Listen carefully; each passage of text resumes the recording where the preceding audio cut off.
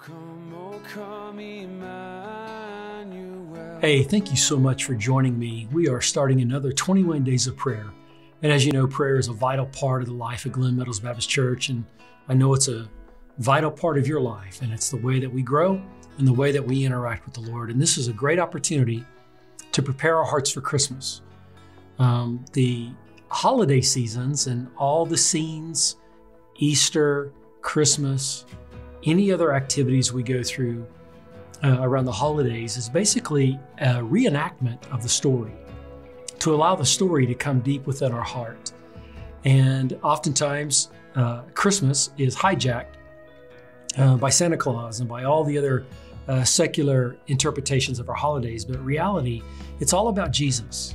And so we are, in a sense, reenacting that. And patriarchs and forefathers and foremothers some time ago started the Advent celebration and just taking the anticipation of Christmas and looking at some major themes. And so that's what we're going to do. Today, we're starting the theme of hope and how you just can't live without hope. Hope changes everything. And the very first instance of hope recorded in the Bible is in the book of Genesis, and it's a prophecy. And so today, what I want to do is I want us to pray through this one passage. And in your quiet time, in your devotion time, if you would, just take a moment to just look at Genesis chapter 3, verse 15. You know the background story. God created everything perfect. God created Adam and Eve in not only with great relationship with each other, but a relationship with Himself, the Lord God Almighty. They talked with Him, they walked with Him, they experienced His presence to the fullest. But you know what happened. He gave them the command to subdue everything on the planet, the garden, the animals, and you can eat of any of the trees of the garden except the one in the middle, the tree of the knowledge of good and evil. And the day you eat of it, you shall surely die. And that's exactly what happened. And from that moment on, it started a whole rescue mission. It started God's benevolent love in action towards us. And the Lord describes that. He hints to that in a very kernel, in a very nugget, while He's telling them the curses.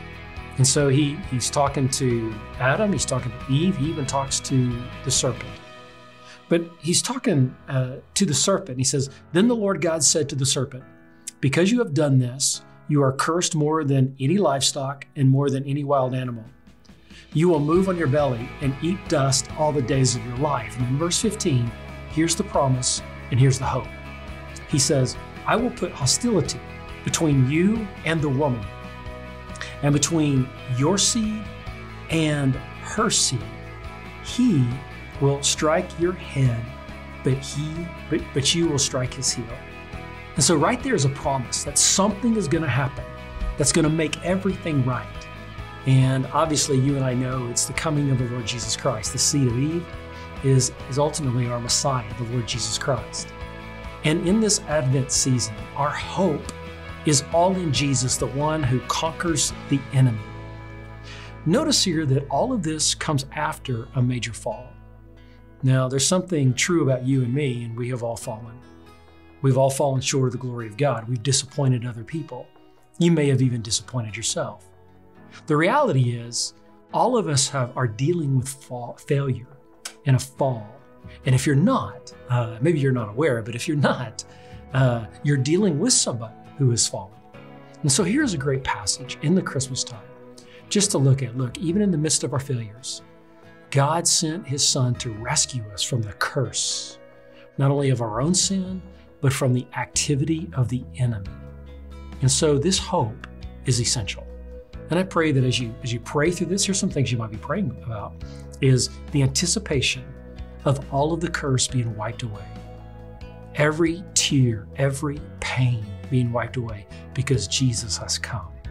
God bless you and have a good time in prayer. Amen.